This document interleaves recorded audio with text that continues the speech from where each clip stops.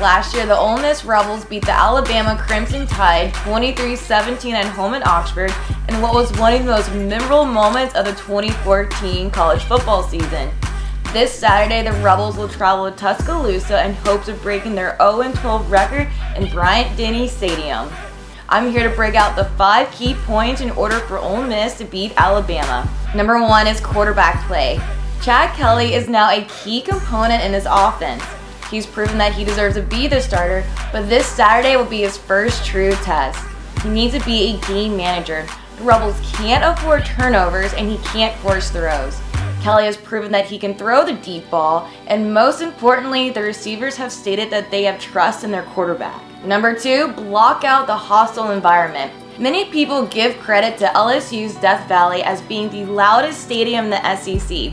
From my experience, however, Bryant-Denny can be just as loud. It's important for the Rebels to be able to block out what's going on behind them and to focus on the game. Number 3, defense. Ole Miss is known for their defense and it will be important to utilize it. You can't miss tackles. Alabama has had inconsistency at the quarterback play. Jake Cooker will likely start this Saturday, however Nick Saban has also switched over to Cooper Bateman. Whoever is in at the quarterback position, it will be important for the Rebels defense to rattle them. But outside the quarterback position, Alabama also has their two-headed monster in running backs Kenyon Drake and Derrick Henry. It will be vital to start their running game, and it will likely take more than one defender to stop them.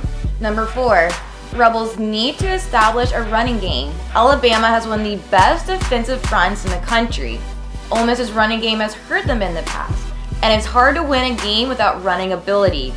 In order to keep the Tide's defense honest, the Rebels' O-line needs to create a strong push-up front in order to open up lanes for the backs. Number 5, special teams. Alabama's kicker Adam Griffith is 0 for 4 in field goal attempts, including missing a 24-yard field goal in last Saturday's matchup against Middle Tennessee. Nick Saban won't want to kick a field goal, so it will be important for Ole Miss to win at the special team game. Are the Rebels SEC ready? We'll find out on Saturday.